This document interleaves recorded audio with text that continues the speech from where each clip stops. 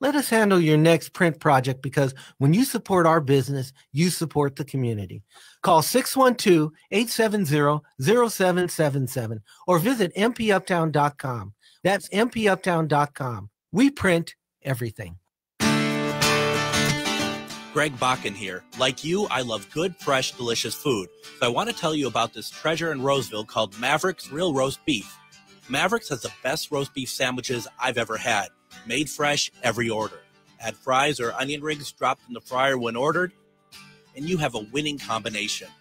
Maverick's Real Roast Beef has a lot more than roast beef, so check out their website, mavericksbeef.com, or check out their restaurant on Lexington in Roseville. With your AM 950 weather, I'm Brett Johnson. Look for partly cloudy skies tonight with a low around 7, Thursday sunny with a high near 34, and Friday partly cloudy with a high around 45. Ditch the ordinary. Transform your meals with Vinaigrette's premium oils and vinegars. From extra virgin olive oils to white balsamic vinegars and wine vinegars, they've had you covered since 2009. Family owned and located at 50th and Xerxes. Explore their offerings at vinaigrettemn.com. Elevate your taste with Vinaigrette. Portions of the following program may be pre-recorded. The views expressed and the opinions given by the individual host, guest, random reptoid, or chupacabra may not necessarily reflect those of AM 950 Radio, its affiliates, or its sponsors. Now, it's time to step into the unknown.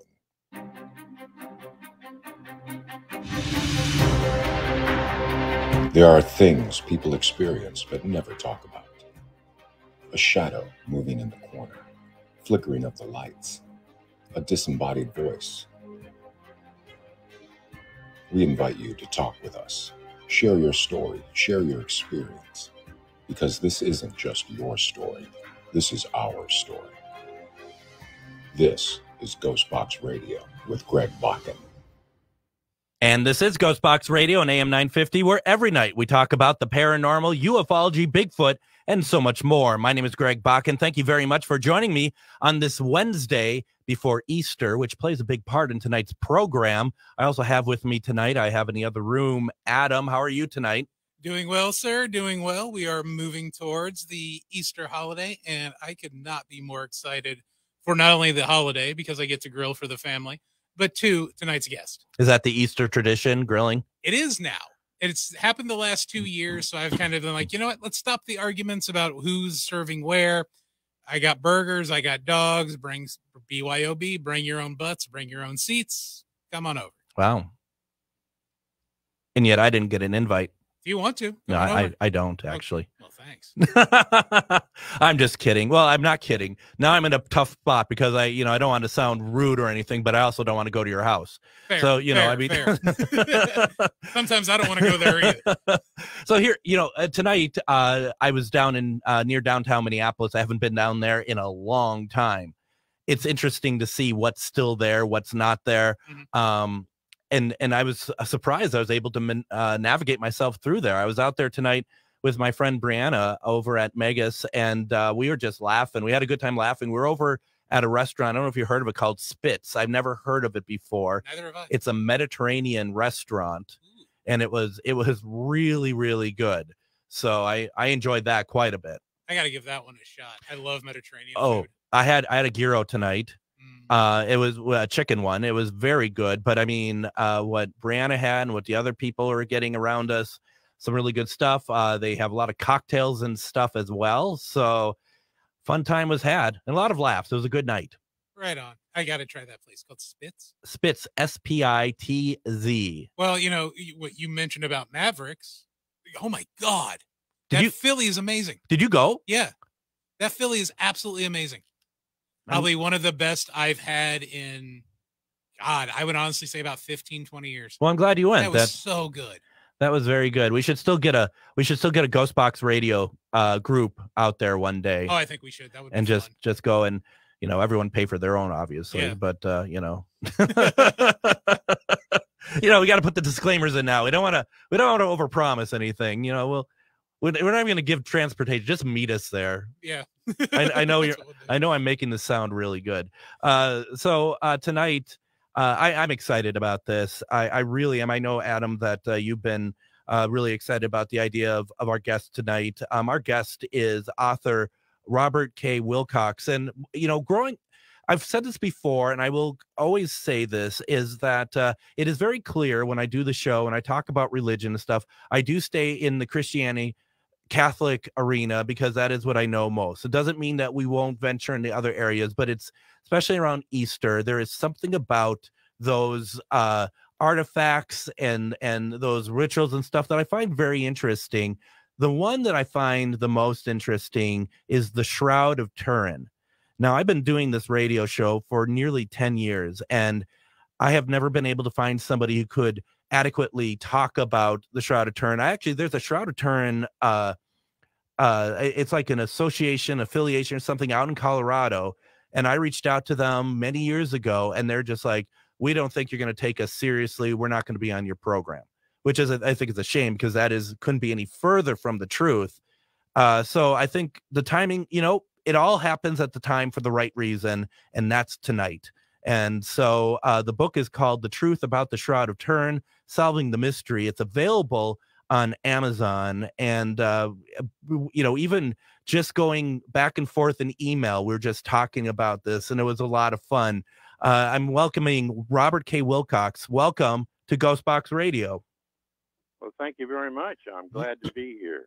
I am very glad that you're here. And as we get closer to it, and, you know, that was the thing is I was already starting to get overwhelmed with my own excitement to talk about it because, you know, I'd send you like things back in, I think I was trying to actually show you, Robert, that I did know what I was talking about a little bit when it came to, like, we're talking about the burn marks on the shroud and stuff through email. And you're probably like, I already said I'll be on the show. Leave me alone. And that's fair. But I really wanted to just be. I didn't say that. no. I mean, because it was. I'm happy. Yeah. Yeah. So for those who may be unclear, and it's very possible that they are. Can you give us a quick overview of what the Shroud of Turin is, please? Yes, it's a 15-foot length of cloth that was wrapped around a dead man who had been crucified, and it wasn't wrapped like a mummy. It's wrapped head to toe and back, and it gives you the impression of both the front and the back of the man who was crucified. Now, until 1898, it was thought to be just as kind of a stick drawing, because on the cloth itself, when you look at it, it just looks like a stick drawing. Mm-hmm. But when they took the first photograph of it, that was the beginning of the Shroud of Turin and everything that we're talking about right now, because the guy who took the photograph, his name was Secondo Pia. It was in Italy. It was in Turin, where the shroud is. As they say, he nearly dropped the plate, his negative plate, because what he saw in his negative suddenly was a positive. Yeah. A real body in rigor mortis, a dead man who had been hurt the same way that the Gospels, that the Bible says that Jesus was hurt. Crucified, whipped, crowned with thorns, but in certain different ways, not the way that we've always envisioned it. For instance, the crown is not a wreathlet, it's a full cap of thorns, and it has it covers the whole head, and the man's been beaten in the face, and the man is naked, but you can't tell this because he has his hands over his loins, and it caused quite a tremendous yell out throughout the world in 1898, because it looked like what's going on here. And however, a prelate, a religious man, I believe he was a priest, said, "Oh no, his name was Thurston, I think his name was. Mm-hmm. No, this is just a painting." And they put it away without it died down. And let me tell you, it is not a painting. subsequently, more people began to look at it, and scientist after scientist began to look at the body, and they began to say, this is a real human body. They could identify these various things. There are blood stains all over it, many, many blood stains. The only blood stain that seems old, though, after death is the one, there's a spear, just like the gospel says happened to Jesus. That one there is sort of an effusion of water and blood. Wow. So it began to look really like, I mean, the amount of people who were, I'm sorry, go ahead. No. I've just like, because like you said, the spear with the water and blood, I mean, that is textbook gospel. Absolutely. Yeah. And yet it deviates from the traditional. If this cloth can be traced back to 1354, we have documents that you can count them right back there. There's no question about it. Now, how does a 1354 faker put a negative image of a dead man on a cloth? That's really the beginning of the scientific mystery. There's no way he could have done it. No. Well, and the thing is too, as you mentioned, as I read in the book, once again, folks, is called The Truth About the Shroud of Turin, Solving the Mystery. In the book, you say yourself, when back even the late 1800s, when they're like, well, maybe it's paint.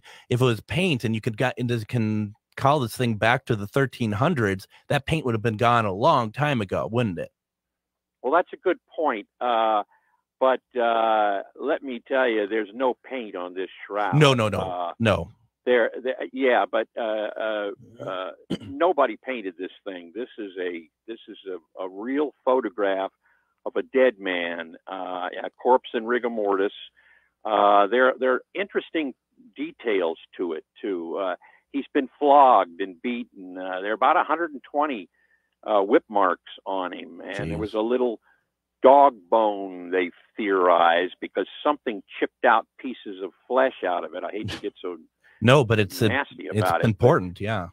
Yeah, this is right out of a Roman flagrum, exactly what they did. He has bruises on his shoulders, like someone who carried a cross. And his knees too, right? Pardon me? And his knees as well, right? Because he kept falling. Yeah, there are blood marks everywhere. I mean, all over the shroud. And one of the most intriguing things to me is that all of these blood marks, they came first. The image comes second. It's over the blood mark. Oh, overlaid. And so we know that the man was put into this shroud and he bled on it, and then the image came after it. And I'll just throw something out that's really interesting to me, but all of the blood stains have, 95% of the blood stains have perfect borders on them. So I ask you, if the blood, as it did, dried into the cloth, so that if you have a blood, you've seen a clot on your own hand. Yeah, it'll clot right into the bandage that you have on your hand. How could someone take the cloth off without ripping all these pieces of all these blood clots that 95% of them have perfect borders? They do. I mean, they're real blood, say doctors. You see the separation of serum and cellular mass in them. And that's the way real blood behaves. And once this person was put into this cloth, it would have hardened. The blood would have hardened. And there's no way you could pull that cloth off of him to get the body out. So how did the body get out of the cloth? That's something that is. And to your point, I mean, I never really thought about this. I mean, if you look at anything that's bleeding, it's going to all the blood, to your point, all would join together on the cloth and just like take over the cloth. Yes, exactly. It would mess up every one of these clots that are on here, and yet they have perfect borders. They're not messed up. Nobody pulled that cloth off of the body, because the body, it got out of the cloth in some way that is supernatural, and I mean, that's the implication here. So I also like the fact, Robert, that, I mean, I guess this is a way, whether, you know, and we'll talk in the next segment about, you know, who we think this person is, even though we're alluding down that line very strongly. But, you know, the idea in reading from the book and stuff that, you know, I take for granted is that this is a wake-up call for a lot of people when they think about crucifixion, when they see that the nails are not going through the hands, they're going through the wrist. They're not going through the feet, they're going through the ankles. Which it makes, exactly, to us, it makes sense now, because that's what supports that person on the cross. But everything that we've always heard, and I think it's kind of said in the Bible, isn't it, that it was hands and feet? Yes, absolutely. And you make a tremendous point there, because, I mean, every depiction I've ever seen always puts the nails through the hands. But the hands won't hold a person on a cross. And this man had his hands way, way up above him. You can see from the blood flows. They're going down the arm. And if you put the nails in the hand, it would rip through from the weight of the body. Yeah. So where they put the nail, and where it is on the Shroud of Turin, it's in a space called Destote's space, which is above of the hand. It's, if you put your hand on your wrist and push down, you'll feel it. It's like a little hole. That's where they put the nail. Oh, yeah. These are realistic details that you just don't get anywhere else, especially in pictures of Jesus on the cross and so on. Absolutely. This is an absolutely fascinating conversation, and I'm loving every second of it. If you have any comments or questions, please put it into the comments on the Facebook Live. Let's do this. Let's take our first break. When we come back, we got a lot more to talk about with the truth about the Shroud of Turin. Our special guest tonight, Robert K. Wilcox. We got so much more to get through. You're listening to Ghostbox Radio on AM 950. If you own a holistic or metaphysical business and are looking to expand, then you need to be listed on metamorphosisconnections.com. It's a network where you can grow with like-minded practitioners and reach new clients. Metamorphosisconnections.com is an online directory you need to list yourself and your business. Our platform makes it easy for you to create listings of your products and services, and you can also choose to list your classes, events, and so much more. Metamorphosisconnections.com helps you create weekly and monthly promotional ads targeted towards your potential clients and promotes them for you via social media and newsletter. There are clients searching for your specialty right now. Let us help them find you. Start your listing today so you can share your own unique gifts and talents by finding the level of membership that best fits your needs. Let us help you reach your clients that are searching for what you do. Visit metamorphosisconnections.com and sign up today. Need a stone to change your luck or break a curse? Try larvikite, known for its hex-breaking powers. Need an herb to repel negative spirits? Try rue, used to repel demons and jinn. Want to create a decoy so black magic can't touch you? Make a witch bottle. For more magical advice, visit Magus Books in Minneapolis. We've got the tools and the expert advice you need to succeed against the dark arts. Find us at 1848 Central Avenue Northeast in Minneapolis or at magusbooks.com. The Tilted Tiki, located in downtown Stillwater, helps you get your tropical tiki vibe on with a large selection of fantastic tasting tiki cocktails served in unique and fun glasses, a menu of delicious food ranging from small bites, craft tacos, sandwiches, and more. Plus, don't forget they have live music Wednesday through Saturday nights. Located in downtown Stillwater, the Tilted Tiki is your tropical relaxation restaurant in Minnesota. Visit thetiltedtiki.com. Greg Bakken here. I've told you about the out-of-the-world roast beef sandwiches at Maverick's Real Roast Beef, But I haven't told you about their Philly steak sandwiches, turkey, bacon, avocado sandwich, BLT, crispy chicken, fish sandwiches, brisket, or pulled pork. Okay, you get the idea. They make a lot of delicious food to the same standard as their famous roast beef sandwiches, and now I'm starving. I'm going to go to Maverick's Real Roast Beef off Lexington and Roseville, and you need to go too. Check out their menu at mavericksbeef.com.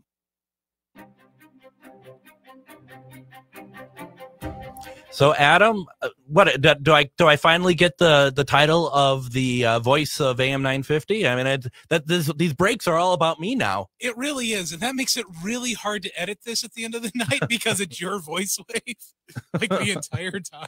I don't know. Did I get the vibe right on the tiki? You the did. Tilted Tiki? All right. Yeah, I really like the music on that one too. Oh, good. It was really nice. Oh, good. So, yeah. All right. Well, anyway, welcome back to Ghostbox Radio on AM 950. My name is Greg Bach, and we're having a fantastic conversation tonight. We have on author Robert K. Wilcox. We've been talking about the truth about the Shroud of Turin. We've been talking about just kind of the background of this what are we calling this, Robert? I keep wanting to call it like a cloak, a garment. It's none of those. It's linen. What am I trying to say here? Yeah, the Shroud of Turin. It is a 14-foot length of linen cloth. That's what I meant to say. Yeah, it's linen cloth, and it's in a herringbone type of design, I guess, which is very what they had in Jerusalem and around the Middle East at 2,000 years ago. So that's another discussion, is whether or not it's the right cloth, but it is. And that was a big debate, though, wasn't it, for a number of years? Because and correct me if I'm wrong, there was carbon dating done to the cloth, but then they not grab samples mainly from the area that had been fixed in a fire. Exactly. Yeah, that was a big deal. I remember I had written my first book, which was published by Macmillan, about the Shroud, and I was pretty much believing, as I do now, that the Shroud is the real deal, that it really wrapped Jesus and it has evidence of resurrection. But at that time, there had been a study on the Shroud. They were allowed some scientists, a whole bunch of scientists, they called themselves Stirrup. I forget what it means, but they had done a study of the Shroud and had, for instance, found there's absolutely no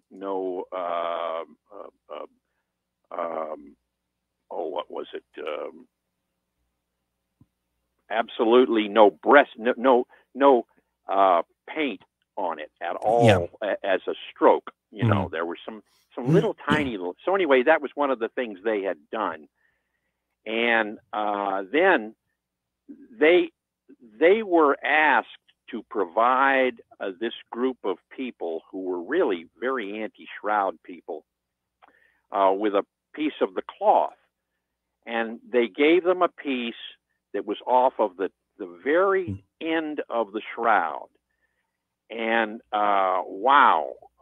it was found to be in the 13th century or the 14th century, 1300 somethings, which is right when we could actually put it back there. And they got on TV and said the Shroud is a hoax and so on. And slowly it came to light that they had taken a piece off of a patch into the Shroud, that's what they had dated, which did come from what's the 15th or 13th century, whatever it was that they had said that it was.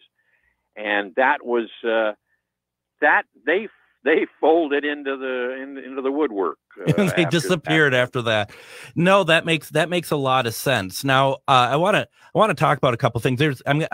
And forgive me if I jump around a little bit, because there's a couple things I want to kind of get to here. Sure. they'll do my best to try to keep it coherent. So obviously, does the Catholic Church recognize this as Jesus's burial linen? Not officially, but does one guy next to the Pope believe it? Yes, of course. Mm-hmm.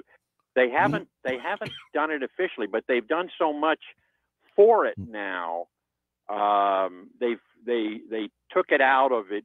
At one time I was the only I was the only person who had color photos of the shroud. No. And the reason was, in 1973 I went to an exposition of the shroud.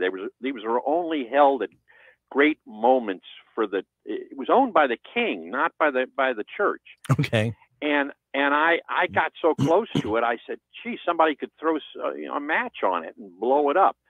But what I was getting to is they have now put it into a great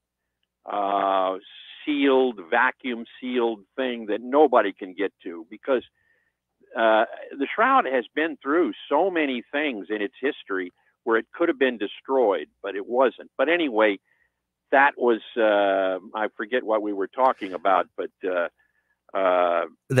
put it into this. Oh, yes. They've put it into this cocoon almost now. Yeah. It has the airs and everything else.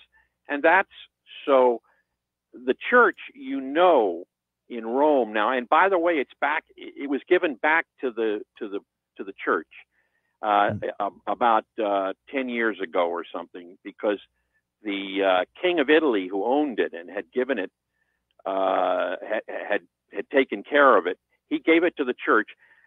They are doing all of these things to keep it preserved. So the answer to your question really is, they're not putting it down on paper and announcing it from the heavens and so on, but they really do believe it, and they realize that this could be the ultimate show of truth of Christianity. So it's very it's very interesting, and correct me if I'm wrong, because I've never seen it in person, but if I am not mistaken, that the seeing it with your own eyes, the imprint of the man there is extraordinarily faint, isn't it? Absolutely, yeah. You've done your homework there, because when you look at it, the closer you are to it, the less you can see of it, because it's this very subtle darkening and lightening of the cloth that makes the image. And that says what is really so interesting about it, that the image is made by a darkening or lightening of the fibers in the linen in an infinitesimal way. It's each thread actually has many threads in it. And each one of those is, I don't want to say singed. No, they are affected with color, either lighter or darker, in a very minute way around each thread, which you and I couldn't even hold. Right. Something did to that. And nowadays, I think they're getting close to saying it was some sort of cold nuclear explosion, but that's a bad term to use. But there are such things as that would give this kind of blast of heat or light very minutely, that would make this kind of uniform impression, or making so that you can see the image in the negative. And it's also like, and this is what's so amazing about it. It's obviously a huge rush of energy that creates this imprint on this linen, in my opinion, the way I see it. But it clearly doesn't do anything to which you would think would damage the linen itself. The only damage that's come to it had been the fire, centuries later. So, it's like there's something, and I get your point when you say the word nuclear, where it's just like it kind of some kind of like instant flash that imprints what's happening. Yes, instant cold flash. Sure. And I was I just recently was reading something about the shroud, and there are some people who think that that's what it is. I forget the name of a cold type of nuclear work, but it has to do with something happening, and it could have done that. But the thing that is so incredible is how precise every one of these millions of fibers on the shroud are exactly impacted the same way.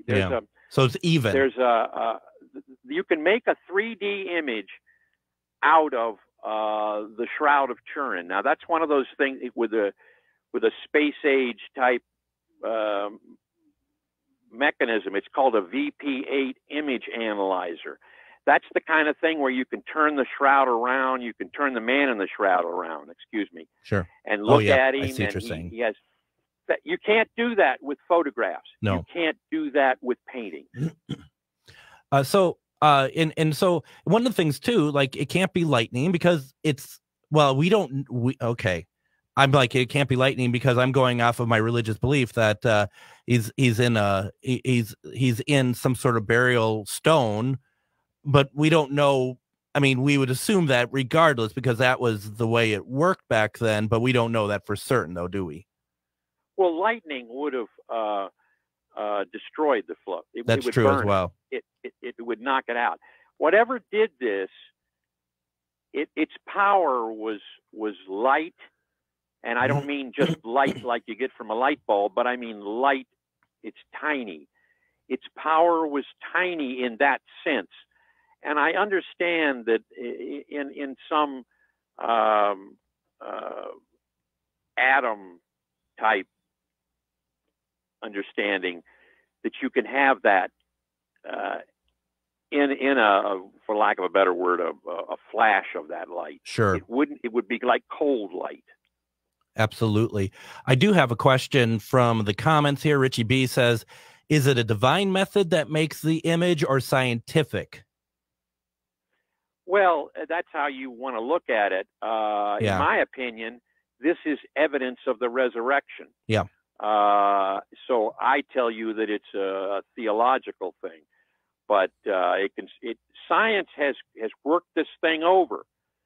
And the best they can say is it's indecipherable. It's unexplainable. So you can take your pick.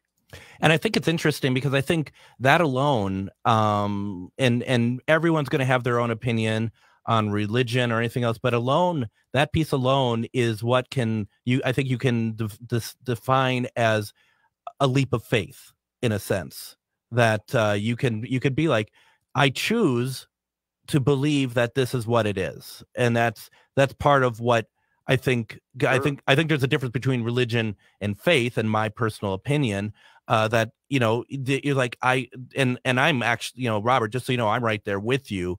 The idea of like, I choose because there hasn't been anything presented to me that makes me think otherwise. Exactly. Listen, if this was the Shroud of Aristotle, everybody would be on board. Right. This is a problem because it's a religious thing. But listen, in my book, it covers the whole gamut. But in the last 100 years, literally thousands of scientists have gone over this, and they just don't have a problem with it. It's real blood. It's a real body. We can see everything is like that. So we're definitely the burden of proof is now on the doubters. Absolutely. And Richie B has another question. I was kind of asked something similar to this. He says, so it wouldn't happen to your eye or any other human. And I guess my question, if I can kind of jump off of that, we've never found anything close to this ever, have we, to our knowledge? Not that I know of, and not to our knowledge. No, I've done enough research. There's nothing like this. There is nothing like this. It's as I said, you can make a 3D image out of it. Where does that come from? And this cloth is at least 500, 600 years old. And what I think people may not realize, because I didn't realize this until much later in life, that all the pictures we generally see are the negative that actually gives a positive image. That's correct. That's correct. If you look at it in the positive, you see that stick-like drawing, and it just looks bad. And you can kind of get confused too. I remember being young and seeing it, get confused by the burned corners, thinking that's actually part of the image, and it actually isn't. It's just burned. It's just burned from that fire back in the 14th century. It's kind of hard to kind of differentiate. I was going to say also, when you talked about it being put into that case. It was, I mean, I remember footage, it had about 25 years ago or something like that, wherever it was, there was a fire there as well, and they had to break the case to get it out because it was in danger yet again. That happened. Yeah, we almost lost the shroud about 100 times, though. If you go back into history, there have been many of those things. But yeah, some guy ran into the church and opened it up. He burned his hands and everything, but he grabbed the shroud out of it. And about those marks that look, the fire marks from the 15th century fire, the reason it's interesting that the shroud was always kept folded like you would fold a blanket. Yep. And so the fire, there was a fire in the 15th century, and it singed the sides of that blanket at the corners, the four corners. So they had to put patches in there, and that's what you see on the shroud today. You see those patches there, and the patches were the ones that gave the guys who wanted to say it was a phony. Oh yeah, that gave it that 15th century. Now I need to run off to break, but before that, I want to ask you one last question. With the blood being on the shroud, someone in the Joanne in the comments had kind of asked, has that ever been figured out to what type of blood type that person in the shroud is? Yes, it's B A, I believe. Let me see. Do I have that around here somewhere? I think I do. It's AB, which is typical for Palestine. Oh, interesting. Yep. Oh, how incredible. Let's do this. Let's take our next break here. When we come back, I want to talk about where the shroud's been. I have some questions. If you have any, put it into the comments. What a great conversation. You're listening to Ghostbox Radio on AM 950. Did you know that spiritual awakening is not all love and light? Surprise! Inner demons, ego deaths, and tower moments are on the horizon.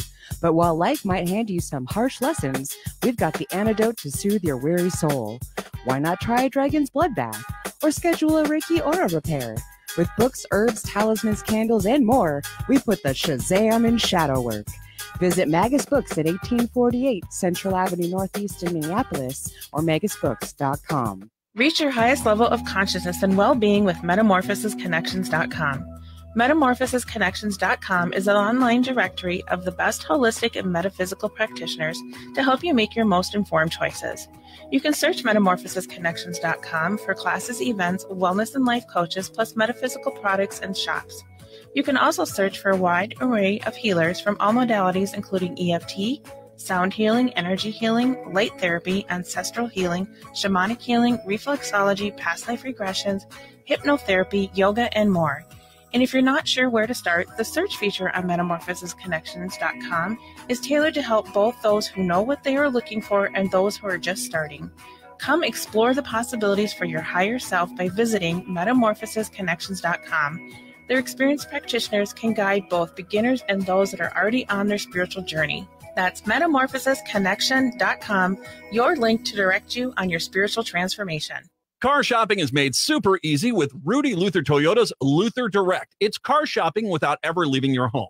Go to rudyluthertoyota.com and click on Luther Direct. Choose any vehicle in Rudy Luther Toyota's current inventory, either new or certified pre-owned. Then find out what kind of value you can get for your trade-in, review a payment plan you qualify for, and customize it, and then set up a time for Rudy Luther to drop off your new vehicle and pick up your trade-in. It's that simple. Your new vehicle comes to you without any of the hassle. Check out Luther Direct today at rudyluthertoyota.com.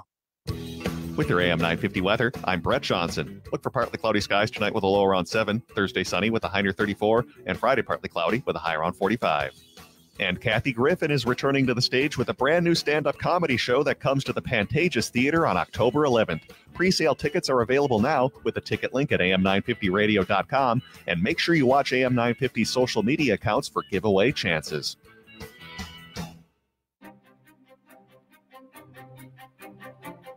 And join me tomorrow on Ghostbox Radio with Greg Bakken. We're going to replay our interview with author C.L. Thomas. She talks about her book, Dancing with Demons, A Paranormal Encounter. It was a great conversation, definitely one worth listening to again. If you want to, you can join me on Ghostbox Radio with Greg Bakken Facebook page at 9 p.m. Central Standard Time tomorrow as we do our next edition of Myth or Mystery, which is our panel show with seasoned paranormal investigators and mediums as we take a look at clips and decide whether what people had sent us, these clips, whether they're paranormal or not. And a lot of viewer voting is included with that as well. So definitely, if that sort of thing is interesting to you, please check us out. It's a lot of fun. Welcome back to Ghostbox Radio. My name is Greg Bakken, and we are talking about the truth about the Shroud of Turin. And I see some people in the comments a little unclear about what the Shroud of Turin is. We're not going to rehash it. Certainly, please take a listen to the episode. Robert does an amazing job of explaining what it is, but it is the burial cloth of a man that has their body imprinted, which a lot of people, including myself, believe could very well be the body of Jesus Christ, as that those markings on there are very similar and very exacting, actually, to what has been recounted in the Bible when he was crucified. So that is really where we're at with that. I got some questions, but in the comments, I have Carol, and Carol says, I truly believe it is the shroud of Jesus, but I have what may be a dumb question. So can DNA testing be done? I think they are trying to do that, but the problem is the ancient, the age of the cloth. I can't give you a perfect answer for that, but I believe it's in the works when they can get the right DNA situation. That's about the best I can do for you. Well, and the thing is, and I mean, I'd love someone to prove me wrong. I don't think you can do a DNA testing because we don't have any other DNA of what we believe is Jesus. So you can't. Well, yeah, there you go. I don't think. I mean, to me, that seems like we can't put it up against anything else as an example. So because DNA is a relatively new process that had been introduced scientifically in our world in the 20th century. So that's, I mean, it's a great question. I think a lot of us take for granted how long some of these things have been around. Like, for example, fingerprinting had only been around since the early 20th century. So, those are things that we just have kind of come accustomed to, I guess.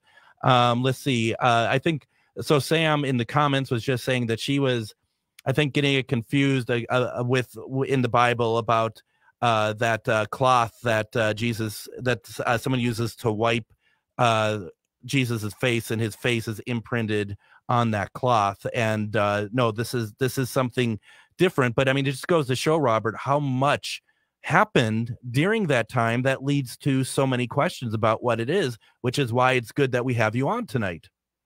Well, there is, by the way, a cloth.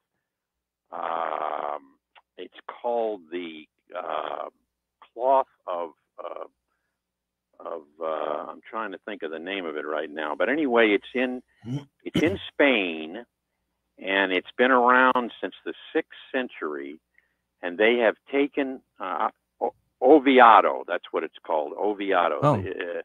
Oviedo, and sometimes they call it the Veil, but its history goes back to the 6th century, and they say that it went over the face, and they have taken what Oviedo has. It's just a face veil, and they've matched it to about 50 different similarities, not only similarities, the exact same kind of mark that is on the Shroud of Turin face.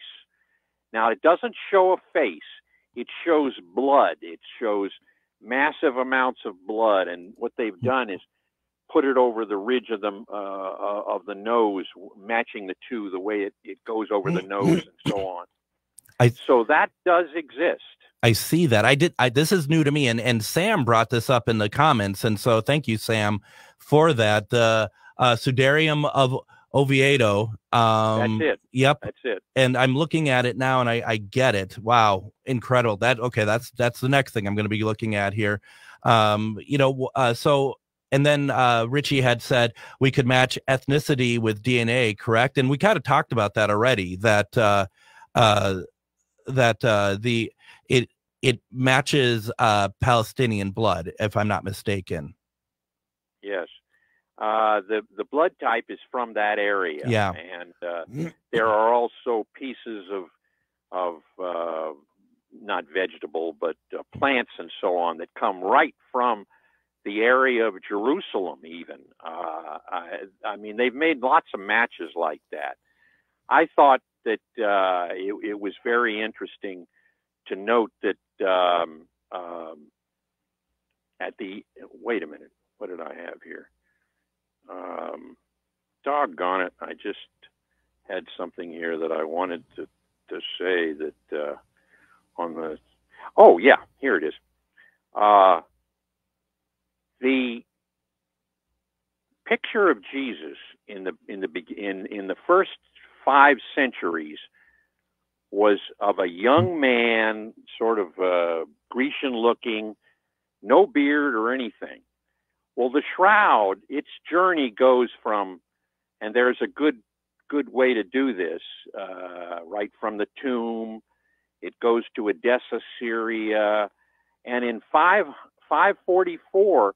It's taken out of the walls of Edessa, Syria. It was put there because Christians were being martyred and so on. Mm-hmm. And this what they called the Mandelion, which we think is the Shroud of Turin, came out of it. And suddenly, throughout Christendom, the portrait of Jesus changed from that young child to the face we see in the shroud. I mean, long hair, truncated mustache, broken nose, the whole thing. Huge eyes, which are distinguishing in much of it. So it looks very much like when that was discovered in the 6th century, the Mandelion, which we think is the shroud. That suddenly, and from there, it was exalted. It was taken to Constantinople.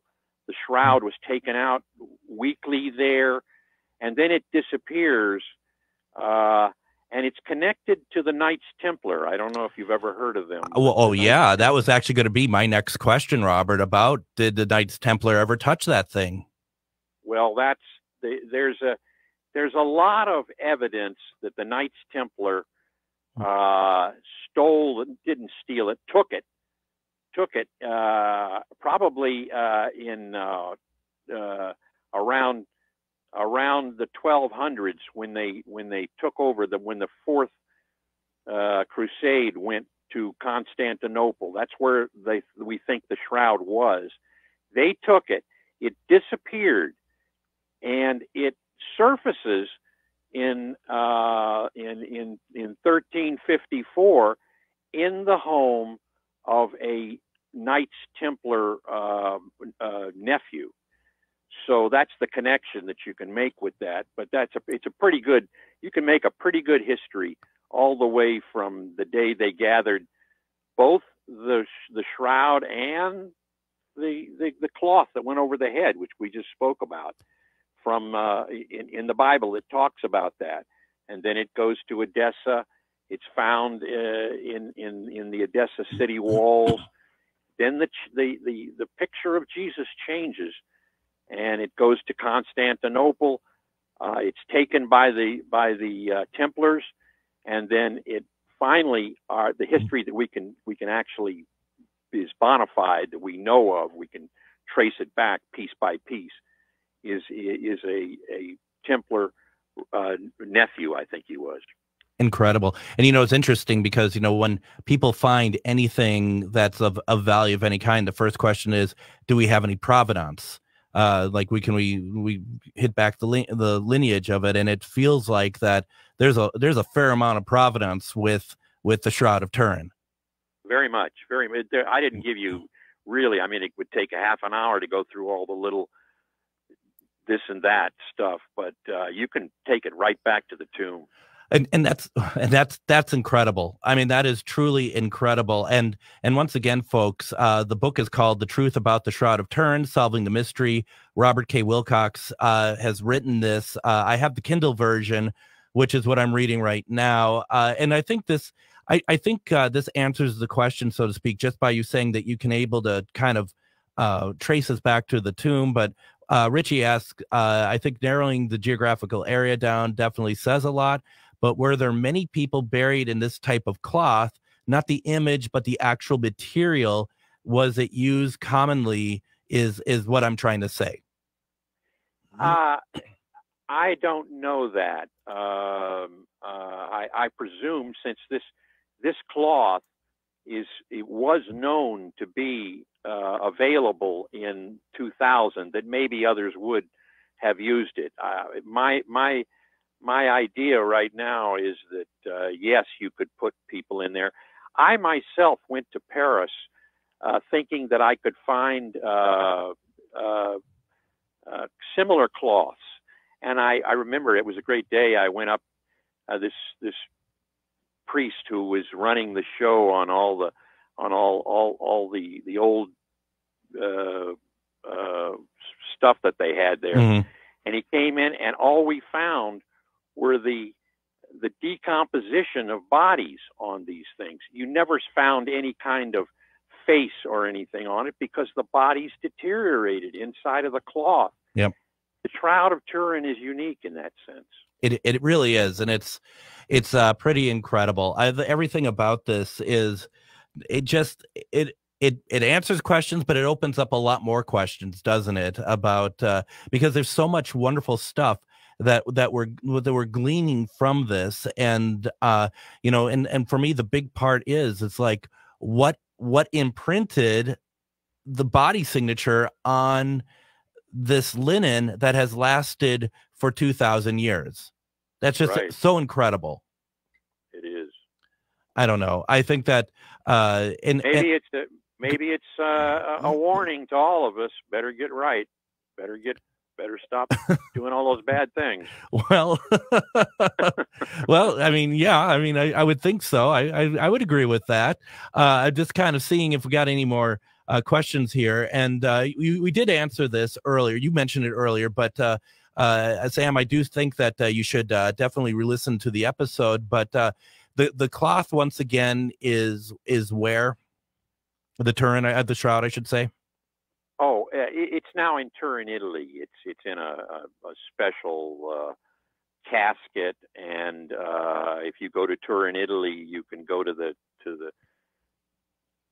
church where it's kept. And you can see it. It's on display. It's completely. It's like all 14 feet are open for people to kind of look at in this grand frame, right? I believe so. I have not seen it in that. It's I saw it 30 years ago, and there was nothing on it. I kept thinking some guy's going to throw a bomb at it. No kidding. That's incredible. Yeah, it's just incredible. I got so close to it because I'm taking pictures of it, and I said, "How can I do this? Somebody could burn it or something." And they realized that, and they they stop that. Yeah, no, absolutely. And I just think about the first time I ever even heard about the Shroud of Turin. This takes me back, a show called In Search Of. That's where I first ever heard of it, with Leonard Nimoy. I don't know if you're familiar with the program, back in the late 70s. And yeah, sure, I remember that. Yeah, I've heard that. That's where I, and it was a really very intriguing. But thank goodness, Robert, for books like yours, because this is really really important. And we haven't, as Robert mentioned, we haven't talked a whole lot about a lot of stuff that's in the book. I mean, this is just a very general overview. I have to say again, please, if this is an interesting subject to you, and I've been reading it and I love it, The Truth About the Shroud of Turin, Solving the Mystery, written by Robert K. Wilcox. It is available on Amazon. I got the Kindle version. Robert, this was so great. Thank you so very much for taking your time tonight and talking to us about this. Thanks so much, Greg. I appreciate it. And it's a worthy subject. It really is. And maybe we can, once I read the rest of it, maybe we can find a reason to have you come back on and we can talk more. Sure enough. Awesome. Thank you very much, everyone. Have a great night. We'll be back tomorrow with C.L. Thomas, and Friday, Casual Friday. Take care, everyone. Hi, it's Matt McNeil. Listen to the Matt McNeil Show from 3 until 5.